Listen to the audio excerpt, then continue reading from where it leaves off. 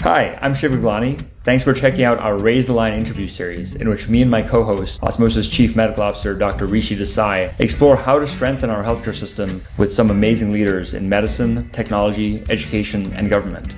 And they have some great advice for people starting careers in healthcare as well. I hope you'll watch these highlights and then go listen to the full podcast interview wherever you get your podcasts.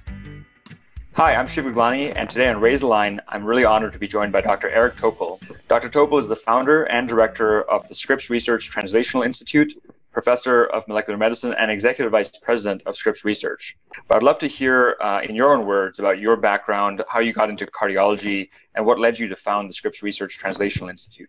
You know, it actually goes back to my real love was genetics, which later became genomics back even in college. And I went into cardiology because in medicine, that was a discipline where there was the most activism that you could actually do things.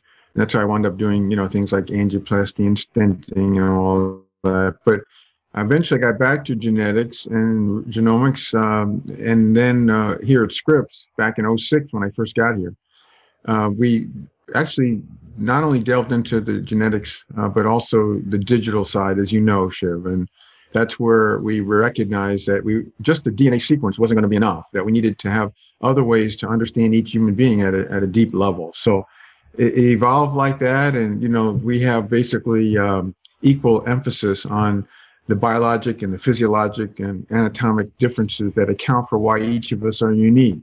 Given that Osmosis's audience are primarily comprised of millions of current and future healthcare professionals, what advice would you give to somebody considering a career in healthcare or early on in their journey towards becoming a health professional? Well, I think I wish I could go back because, right now, I think we're on the cusp of the most exciting time in medicine. So as you well know, we are experiencing a global crisis of burnout. And it's not just burnout, it's also depression. And then even, a very substantial number of suicides each year among healthcare professionals. And this hasn't gotten any better with the pandemic. But the reason why I'm optimistic and why I wish I could go back is I think medicine can only get better now.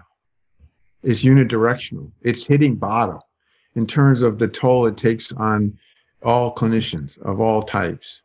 And that's why, I really do think if we embrace the potential of AI and deep neural networks, and even the models that haven't been built yet that will work with the AI construct, I think we can get out of the mess we're in right now. And the reason we went into medicine was to care for patients.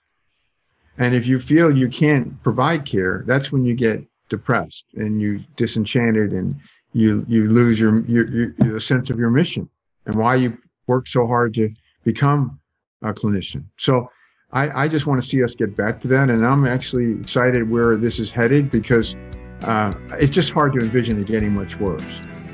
Thanks for watching this preview of Raise the Line. To hear the full interview, check out all of our podcasts and subscribe to the series. Please go to osmosis.org/Raise the Line podcast or listen wherever you get your podcasts.